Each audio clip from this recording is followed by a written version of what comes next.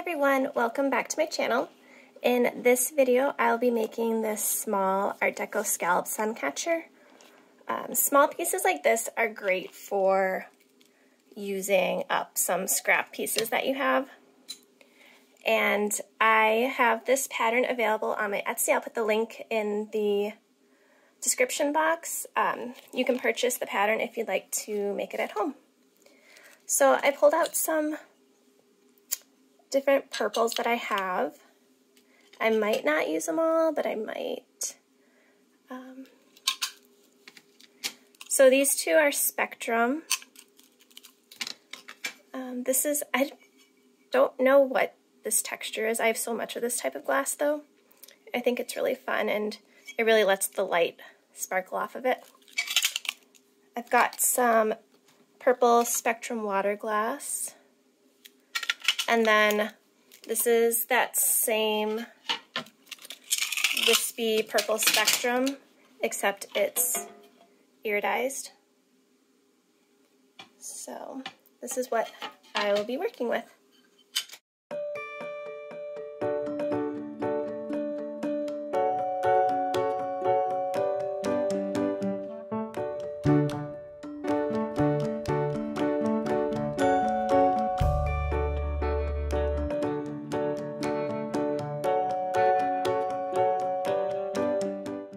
I just want to talk about the pattern for a quick second. When I cut out my pattern, I either use foil shears, which will cut out this black line for me. Otherwise, if the shape is too difficult to cut out with the foil shears, because they're kind of bulky and hard to maneuver, I just make sure to cut out the black pattern line. That way, once I trace my pattern onto my glass and I cut it and I grind off the paint line, everything should fit nicely, and there should only be, if needed, just a tiny bit of extra grinding to make everything fit perfectly. But for the most part, everything should fit together really nicely. Because if you just cut out the pattern without trimming the pattern line, then you're going to have, once you foil, the whole piece is going to expand and then everything's not going to fit nicely together.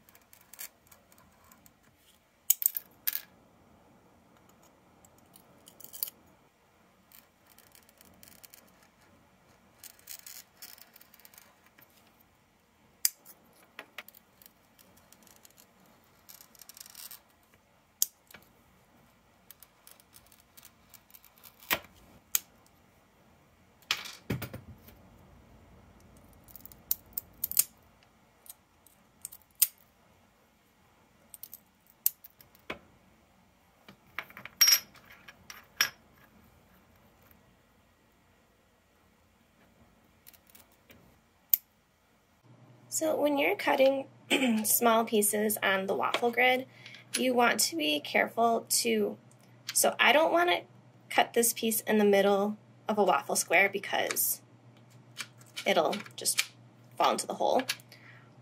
And you want to be careful when you're applying pressure on the piece not to do it over an open square. You want to apply the pressure on the grid, because if you apply pressure on the open hole, you could crack your piece.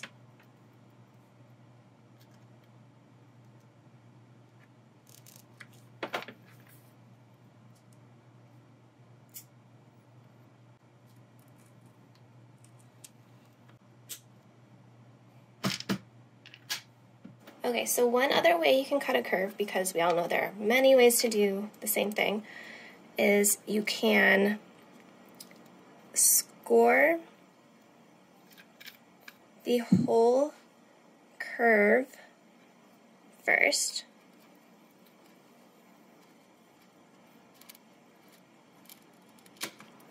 And then go in and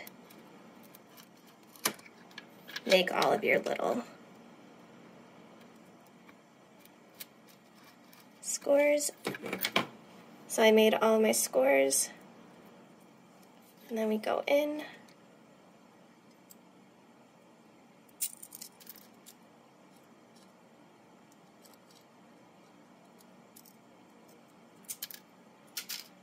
And pull that one out.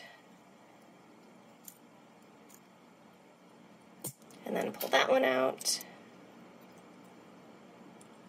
And then pull the whole thing. So you can also do it that way.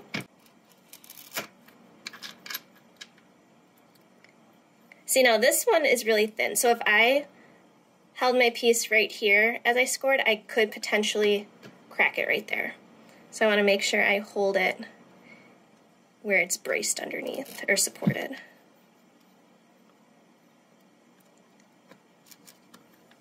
It took me a little bit to get used to this waffle grid, but I've been using it so long that once you get used to it, it's just so nice.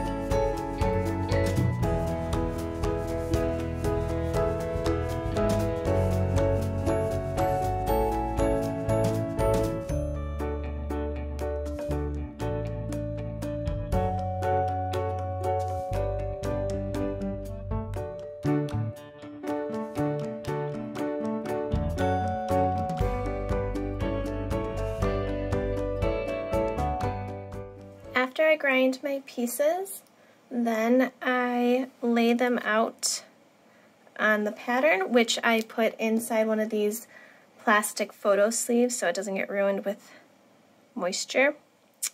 I lay out my pieces on the pattern and see if I need to do any more grinding.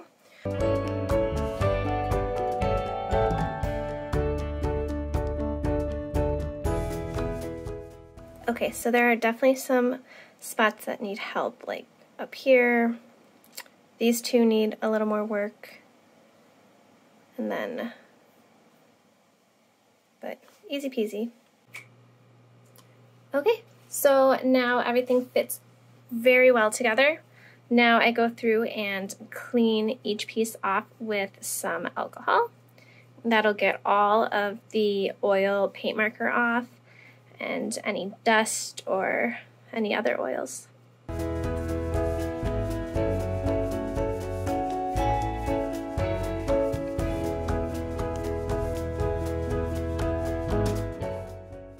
So for this piece, all of the pieces are either super dark or you really can't see through them at all. So I can use copper backed foil for all of the pieces.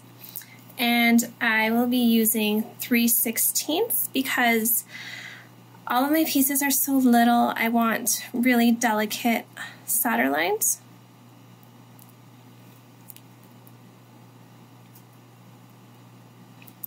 And then I will be doing a black patina on this piece.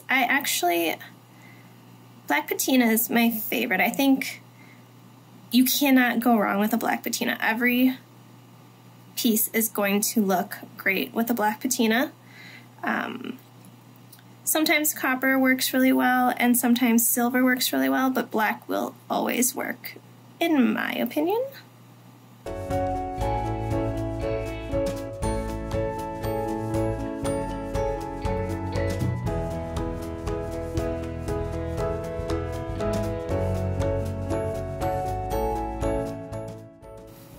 Look how pretty this glass is. I love it so much.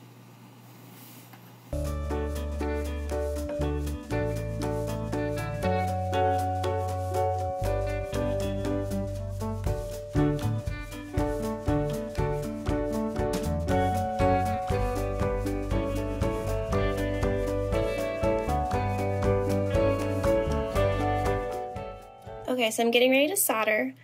Because I use such thin foil and a lot of my pieces are really small and delicate, I like to use an 1/8 inch wide soldering tip. I just feel like I have more control, so I'm not left with any big blobs, especially in these really tight areas here. And I will have my fume extractor on, and I will be wearing this vapor mask, and I will be using the Classic 100 Gel Flux. I really like this flux. I use a lot of different fluxes. I use this one. I also really like the Glass Star flux, and I did get some paste flux to try out. I haven't tried it yet, but I did try paste flux once in the past and I hated it, but I want to try it again. So, because I know a lot of people use it and like it. So let's go.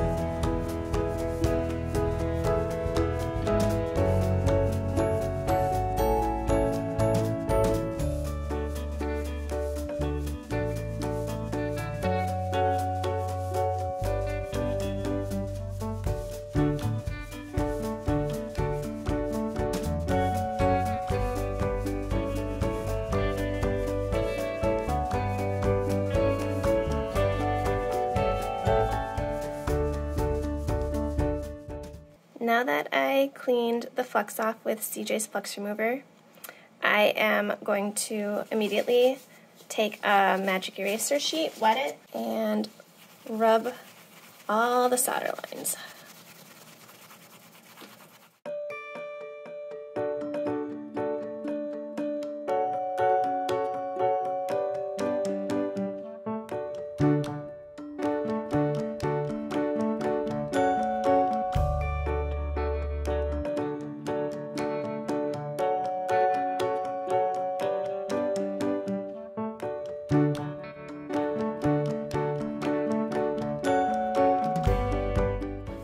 Okay, so now I'm just going to apply the black patina, and then I will rinse it in water and let it dry for a few hours.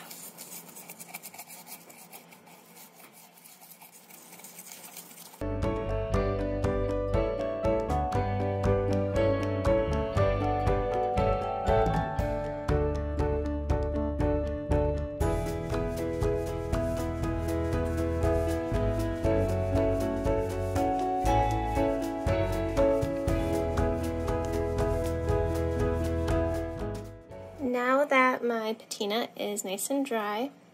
You can see how kind of yucky the patina looks before you wax it. It does not look pretty. And then you wax it and it's magically beautiful. So I'm going to go ahead and use Mother's cleaner wax. It also smells really good. I don't know if that's just me, but I think it smells really good, like candy.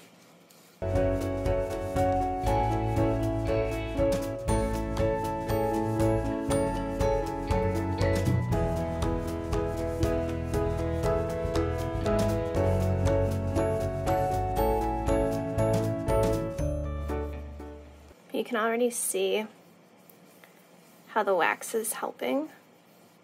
I'm gonna let this dry probably overnight, and then I'll buff it off in the morning.